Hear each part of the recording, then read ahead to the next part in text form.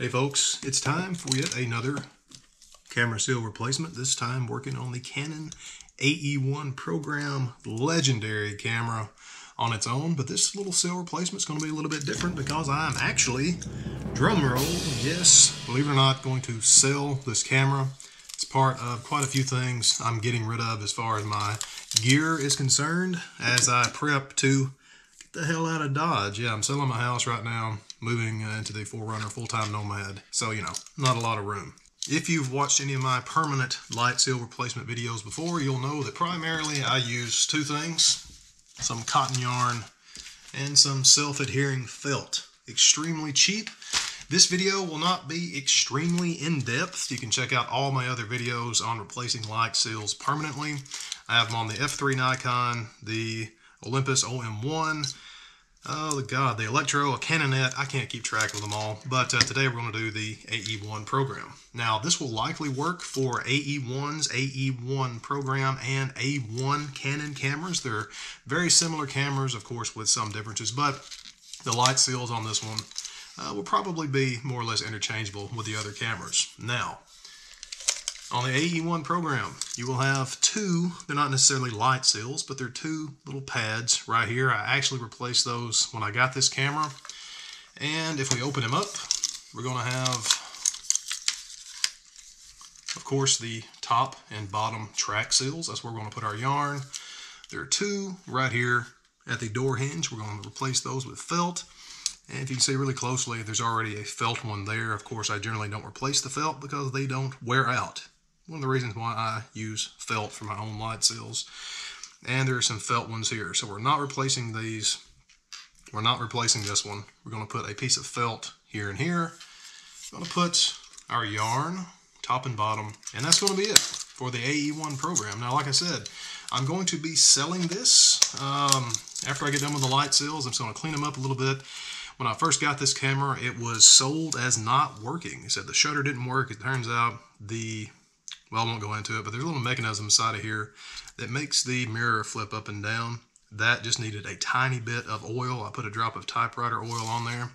And as you can see, even the timer works. Everything on this camera works beautifully. I will be including the original 50mm, wait for it, 50mm f1.8 program lens, as well as I think a 70 to 210mm f4, maybe? I've only put one roll of film through this camera the entire time that I've had it, so if you are interested in getting a near pristine Canon AE-1, this is probably the time to do it. If you want to, just shoot me a message here on YouTube, which can get kind of complicated, so if you want to reach out to me on Instagram or Facebook or through my website, you can find all those links down at the bottom. Okay, that's enough of that. Let's get going with the AE-1 program light seals. Something that I love about cameras such as this, the Nikon F3 included, is that you can remove the door. It has a little pin here, spring-loaded. You just pull down on that. Comes off like so. Really simplifies the process. And we're going to get started by, of course, removing all this old adhesive and foam. The track light seals, we're going to do the same thing there. I would almost not replace these. There's still a good bit of foam in there, but I can see it starting to deteriorate. And whoever gets this camera, it's going to save you from having to have it sent off or put in light seals yourself, because the ones I'm going to put in should never need replacing. Before I get going, I actually put this little eye cup on there. I'm going to pull him off. A little bit better access to the track.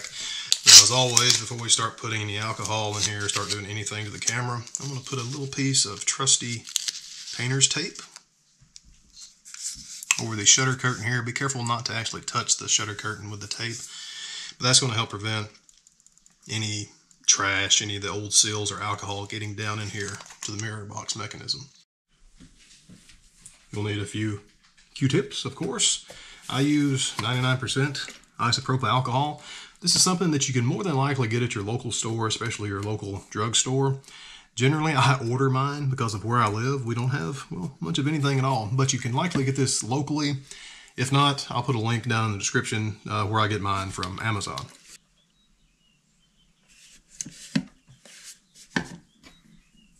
We're going to begin just by getting some of that isopropyl alcohol down into the track to dissolve that old adhesive. Use a fair amount. Try to avoid not getting it inside the back of the camera as much as possible. But one of the reasons why we use the 99% isopropyl is because it will likely, well, so they say anyway, completely evaporate without leaving residue. Whereas some more dilute grades of alcohol, you can find some residue on there. I know some people have used lighter fluid with these. I know people who use Everclear, some very strong alcohol as far as liquor. I just like using the 99% isopropyl.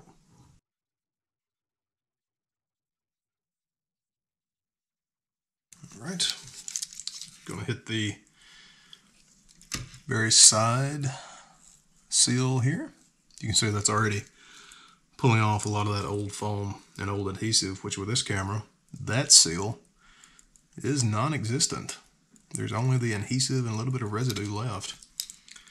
So we're gonna let that set and do its thing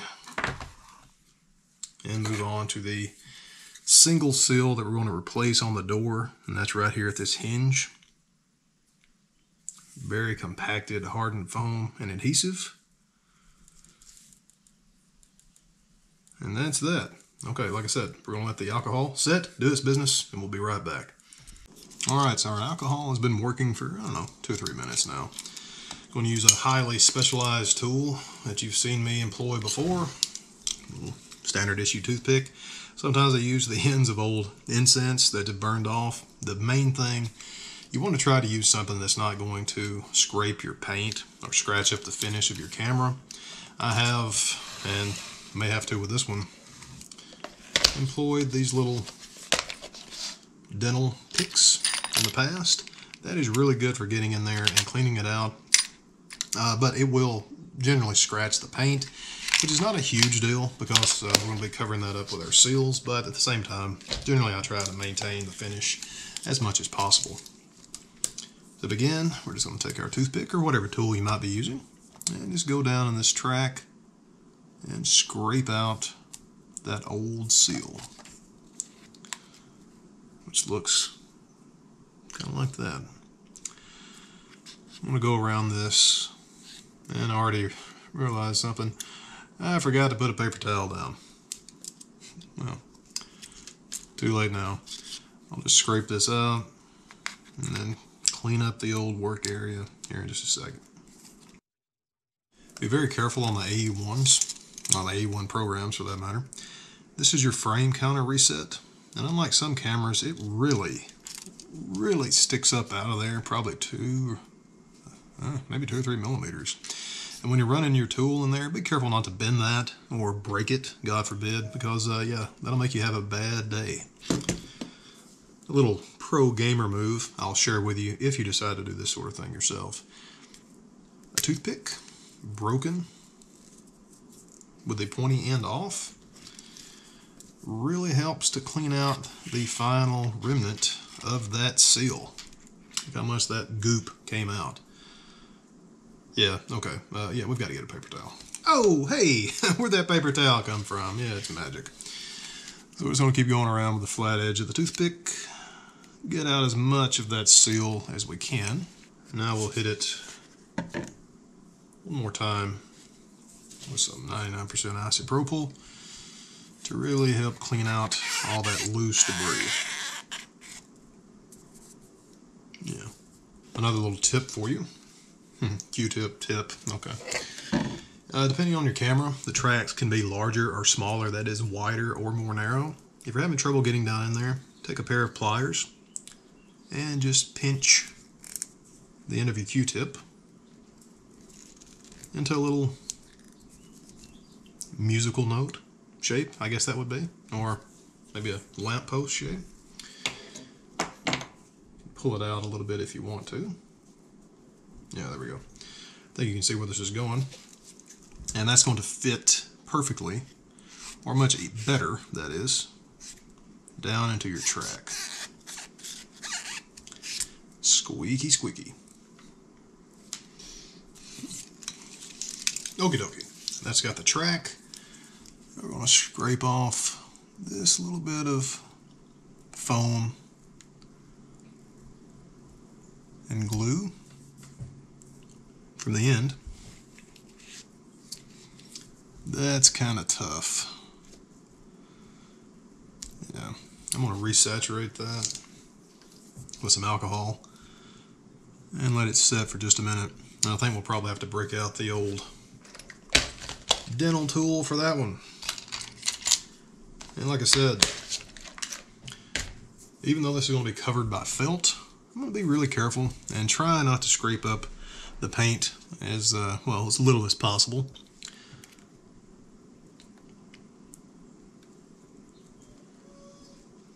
You hear Leia getting upset because I'm not paying her enough attention for 30 minutes out of the day. Isn't that right? Isn't that right? Well, oh yeah, that's working much better. Saturate as we go so that alcohol can penetrate that newly exposed adhesive. Squeaky clean. So the camera proper is cleaned out. That is, the light seals are cleaned out. So real fast, let's get rid of this old seal from the door here. Oof. Extra funky gunky. For the track seals, folks, it absolutely could not be easier. I mentioned earlier, I use this 100% black cotton yarn. Now, I've said before in my other videos, folks, I am not a yarn expert, but I'll tell you what this is. It's 3.5 ounce, 100 gram, 180 yards, 165 meters. And yeah, anybody that knows anything about yarn, you can interpret that. But this was worked for virtually every camera that I've used these seals on. I got this for $3.79. And as you can see, this would probably make thousands upon thousands of permanent light seals. No adhesive required. We're just going to measure out the yarn, lay it in the track, trim it off, and then be extra special careful up top with our frame recounter here. Much like cleaning out the seals, virtually any small tool you have can work. Personally, I still use my little dental tools here. You always want to have too much yarn than not enough. I'm just going to start at one side, get that seated, and then hold a little bit of pressure, pull that over, and then just tuck him down. Voila. Much the same with the rest of the track.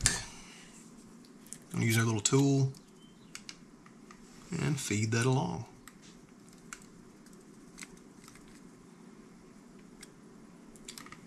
Anybody could do this, folks. If you think you can, trust me, you can. The main things to watch out for is having a yarn that is too small or too big. Because if it's too small, of course, you're going to have maybe some gaps in your seal. Nobody wants that. If it's too big, it's going to be too much pressure. It could grab hold to the door, yank out your seals, and again, that's going to make you have a bad day. So that seal is seated. You can see him poking his little tail out right here from the end. Get him down in there. Take your scissors. These are not high-grade scissors, by the way. Cut them off as snug as you can.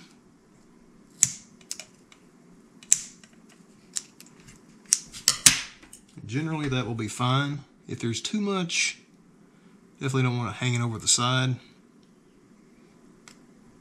You can always pick it up just a little bit and trim it off. This yarn is so inexpensive, folks. I mean, you could afford to redo this every how many times. I think I'm actually going to do that. Pick him up just a little bit. Trim him. And seat.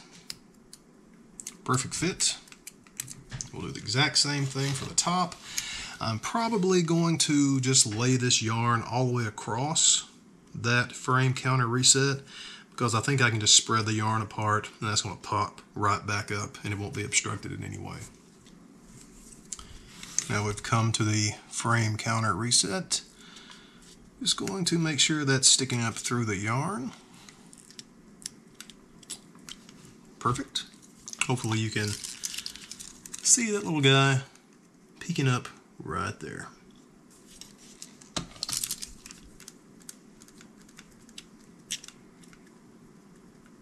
Pay special attention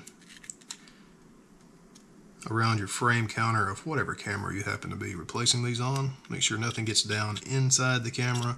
Make sure nothing is obstructing that, because a lot of cameras, the doors actually have a little protrusion that articulates with a little plate in there. And let's say, depending on the camera, you'll have to augment your yarn. Sometimes I just cut it and then pick it up again on the opposite side of the frame counter.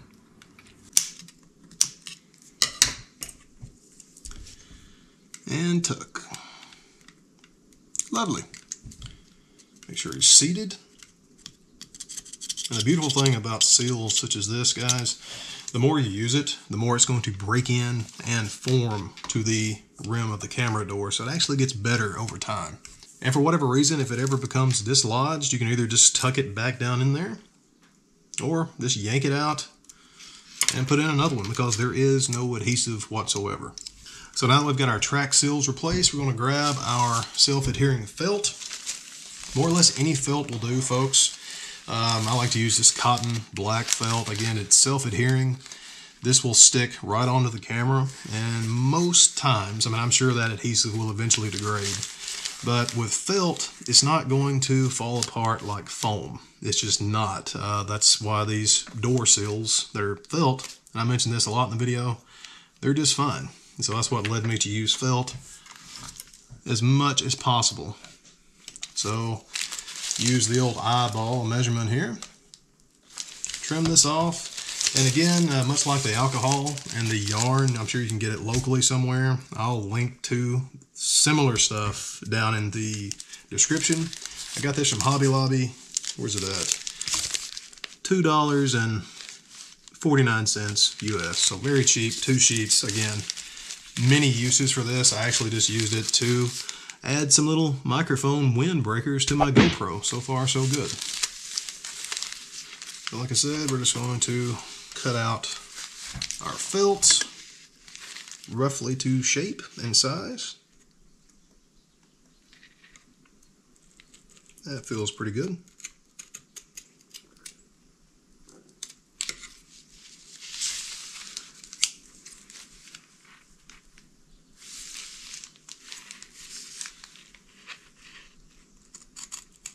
Like the yarn, cut a little bit more than you need,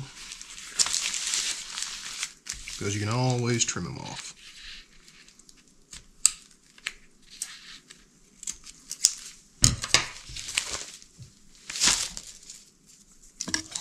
Do a little dry fitment here. Trim that just a tad. I think we're going to be in business. This has some paper backing. My big sausage fingers almost never can get off easily. And I like to expose just enough to get them started here. It's actually a little wide. It's a very narrow seal. I'm going to trim that up some more. Watch your fingers.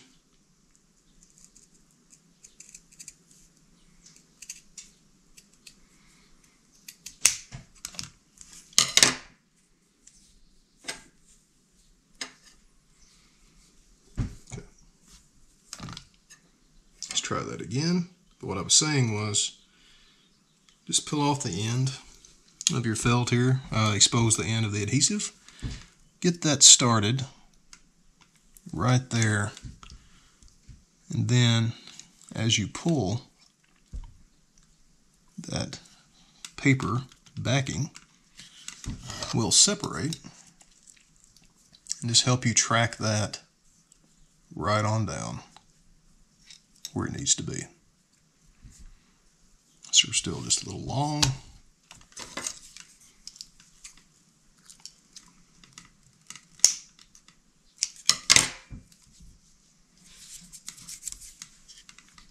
Absolute beauty of a light seal, if I may say so myself.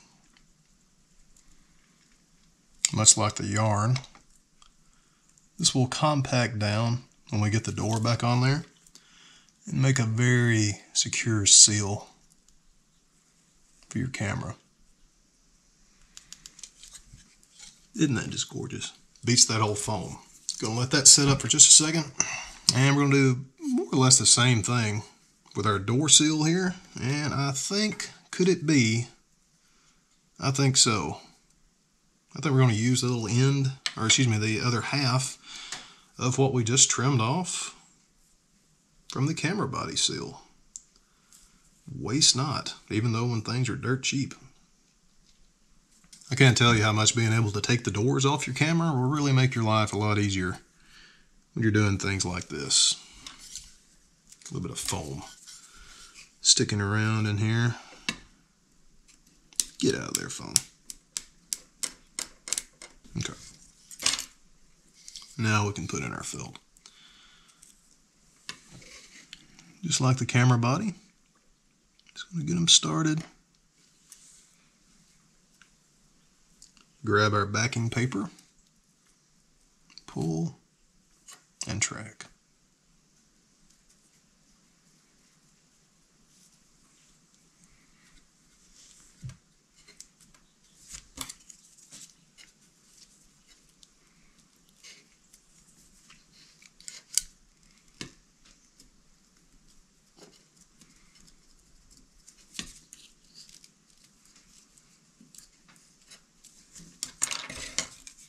Trim our excess.